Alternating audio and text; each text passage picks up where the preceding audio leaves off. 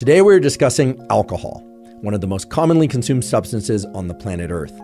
We are, of course, going to discuss the effects of alcohol on our biology, ranging from its effects on individual cells, on organs, and organ systems in our brain and body. We are also going to discuss the effects of alcohol. That is, what being inebriated really does to our thinking and our behavior and how it does it.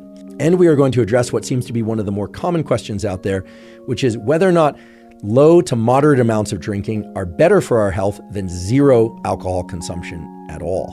So this is just terrible, right? I mean, you take in something that disrupts two systems, the gut microbiota, and it disrupts it in two ways. It's killing the good gut microbiota, and it's allowing the bad bacteria to move from the gut into the bloodstream. You've also got pro-inflammatory cytokines coming from the liver, and those converge or arrive in the brain and create a system in which the neural circuits cause more drinking.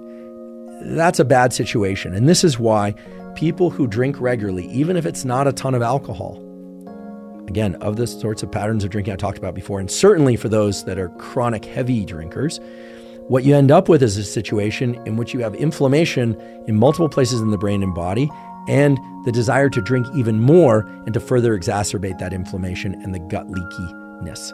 What we're talking about is that for every 10 grams of alcohol consumed, so that's one beer in the US, maybe a little bit more than one beer in Japan, or basically a third of a drink in Russia, there's a 4 to 13% increase in risk of cancer.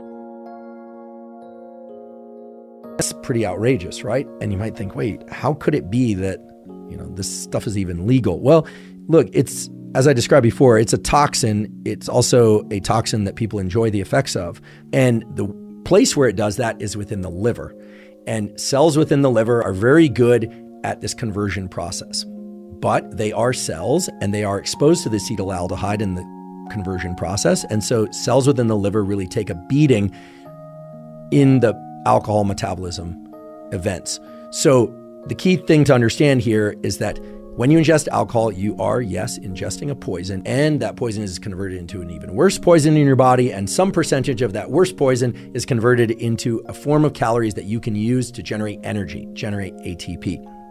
And the reason why alcohol is considered empty calories is because that entire process is very metabolically costly, but there's no real nutritive value of the calories that it creates.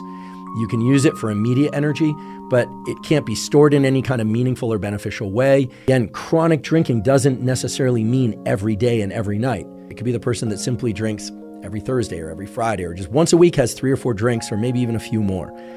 That person is going to experience a decrease in this top-down inhibition, so an increase in impulsivity and habitual behavior because the brake on those behaviors has been removed while they're drinking, but also changes in the very neural circuits that allow habitual and impulsive behavior to occur more readily even when they're not drinking.